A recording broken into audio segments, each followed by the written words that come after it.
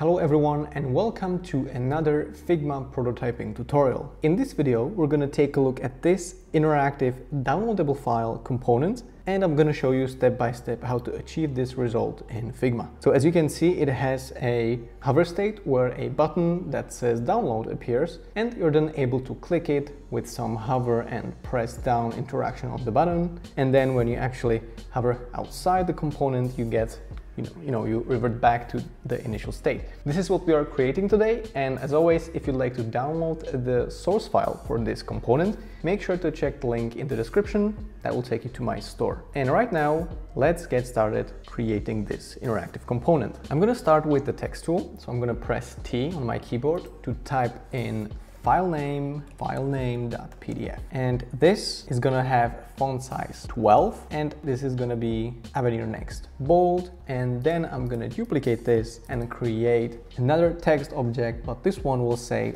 file name or file title, just headline, right? This is going to be 16 in terms of font size, and also it's actually going to be slightly lighter, and I think about demi bold seems about right. Then I'm going to create a frame that will be 30 by 30 pixels, and this frame is going to be called file type icon. I'm going to turn this file type icon frame into a component and then do an option click and drag to create an instance of this component. So we have a file type icon component and an instance, which means whenever we make a change here, it's going to be reflected in this instance. The next thing we need to do is actually select both of these and press Shift A to create an auto layout. This auto layout is going to be called text, and when we select the auto layout and press enter, we have to specify fill container under horizontal resizing,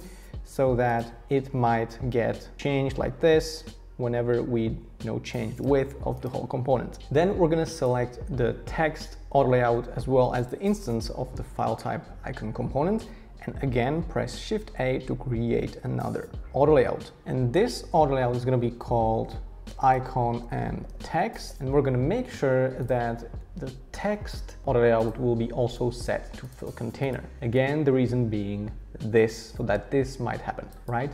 And then we're gonna also select this whole thing and add some padding, horizontal as well as vertical, with some fill and some rounding. We're gonna probably change these values because I think this is way too, the spacing is way too big, which means that I think we should go for 20 on the spacing, maybe even a bit less, like 16. And in terms of the vertical padding, we could go for like 16 as well. Maybe decrease this rounding to 14. In terms of the text auto layout spacing, I think we could move these closer together to like 0 actually, so that there is no spacing at all. And once we are done with this, meaning setting up all these values and all these spacings, we can create a frame now within which the actual download button is going to be placed. I'm going to use the frame tool again to create a frame, and just to recognize what's going on, we're going to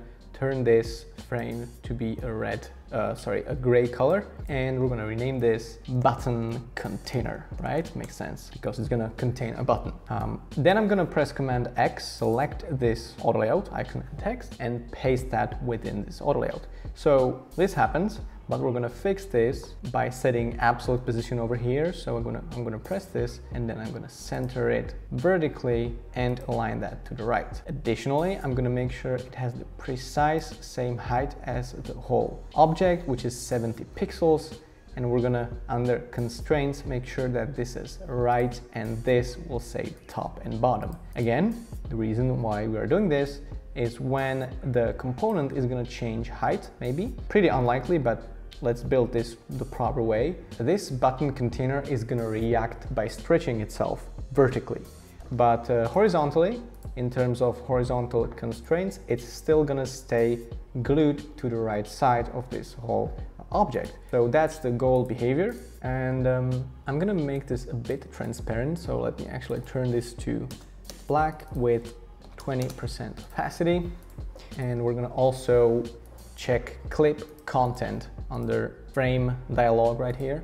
And now we are actually ready to create our button. I'm gonna select the headline, duplicate that over here and type in download. So this is gonna be the basis for our button. That's gonna say download. So we're gonna go for like heavy with some letter spacing, and maybe we would like to make this, yeah, let's keep it at 16 actually. And just to make sure that the whole button fits in this area and it doesn't look weird at the same time, just gonna extend this whole component and type in some additional words, additional name, right? So just to make this a little bit longer, to make use of this space more to a bigger extent. This download text, we're gonna select that and press Shift A, which is gonna create an auto layout again. Then we're gonna add some horizontal spacing. We're gonna add some fill. This is probably gonna be, for now at least, black with rounding, and the text is gonna be actually white. So like this, maybe add some more spacing. We're gonna call this button. I'm gonna also create an icon for this button, which means I'm gonna use the pen tool and just do a little simple arrow like this, and then use the pen tool again to create something like this. And maybe we wanna go for a little box right under the arrow like this, because usually that's kind of what you see with these download icons. You have some kind of a line at the bottom or something like a box right here. We'll probably have to make this a bit smaller. Let's take a look at how this works within the button. Actually, I think this is pretty good, right? What do you think? I think we can make this work. Maybe make this arrow shorter, I don't know. Yeah, well, anyway, good enough, I think, right? We're gonna also make sure the alignment of this auto layout is center, vertically speaking, because this looks uneven, so we're gonna just make sure this is centered. Maybe we're gonna reduce the stroke width to 2, and maybe with selecting this box right here, we can make it a bit more compact. Yeah, I think this works. And we're gonna now turn this to a component, use an instance. And finally, we're gonna paste the instance into this button container frame right here. What we need to do is actually make sure this is constrained to the right, horizontally and vertically to the center. So we get the behavior we like, which is approximately this. So we can see that even though this button container is stretching in height, the button is gonna stay in the center. And we might have to make this container about 220 pixels and maybe move this button a bit further. The basic structure is just about finished. We'll just have to specify some interactions, but let's pause for a moment and think about some visual improvements. When this button appears, I think it would look nice to have a white gradient, which means we're gonna go for linear over here.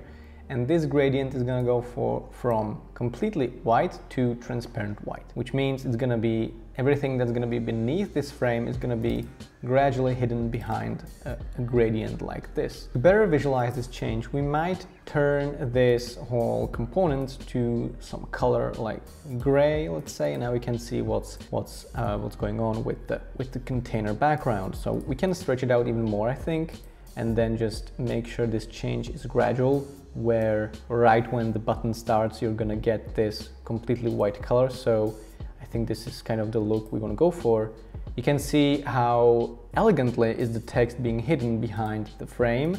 It's not sudden, it's gradual, and I think it looks good like this, right? So you can see that the functionality is still the same. We get this fade in with basically any width of this component. Right now we could do the icon. So why don't we prepare an icon for the file type? I'm gonna use a rectangle tool and start drawing within this component. You can see that it's being updated right here. We're gonna go for a stroke. Stroke is gonna be 2 pixels, I think. Gonna be centered against the path. Gonna be about this big, so we get some even spacing around the rectangle. And we're gonna create some vertices right here with equal distance from the corner, which in this case is now 4.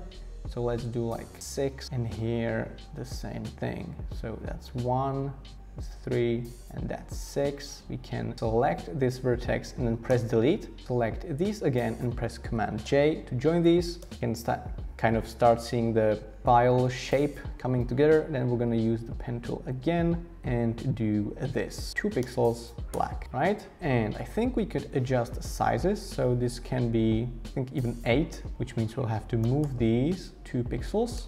By the way, to access these dots, I'm pressing enter.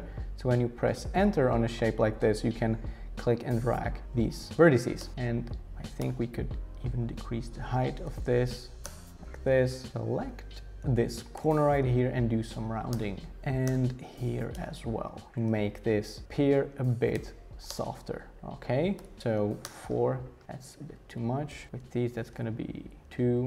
And we're gonna use the text tool to write down PDF. We're gonna use auto layout, Shift A, add a red fill. And as you can see, the text needs to be significantly smaller. So like 6 paddings, also like 3 pixels maybe. And we have a PDF icon. Now let's just do a few adjustments. So I think the color is too strong. I think we could go for like something more subtle. So let's use the HSL slider. We're gonna reduce the saturation and the lightness. Yeah, I think this works. And then we're gonna change this black to white, reduce the spacing between letters, and also sample the color of this red for the file icon, and then again make it a bit darker like this, right? So this is the PDF, the file type icon.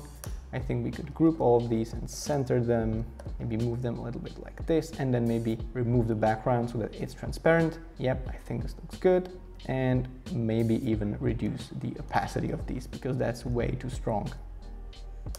This, change the corner back actually. Yeah, so I think that's a solid icon. I think we can work with this, which means that I'm gonna turn this into a component as well. And this is gonna be called downloadable file. And I'm gonna create another variant. And this variant is gonna be called hover, with this one being default, right? And we're gonna also go to properties over here and rename this property to state. With this state, with the default state, this button container is not gonna be visible, which means we're gonna set the opacity to 0, like this, right? So this is what we have by default, and this is what we have when you hover over this element. Then I'm gonna select both of these, and under fill, I'm gonna turn this to white. Now under button, I think we could go for like a dark blue button actually. This color, something like this, add a variant, and then add another one. And again, this property, when I'm selecting the whole component, is gonna be called state again. We're gonna have default, we're gonna have hover, and we're gonna have pressed. And we're gonna define the interaction now, so which means going to prototype, connecting the first state to the second one, and say while hovering, change to state hover. This is gonna be instant. And with the second one, I'm gonna say while pressing, change to state press, right? And we need to change the colors now, which means when hovering, I think this could be a bit lighter, the color, a bit less saturation. And when being pressed, this could be, again, darker and yeah, just darker. So we have a button with all 3 states, and the text could also be turned into the same blue color.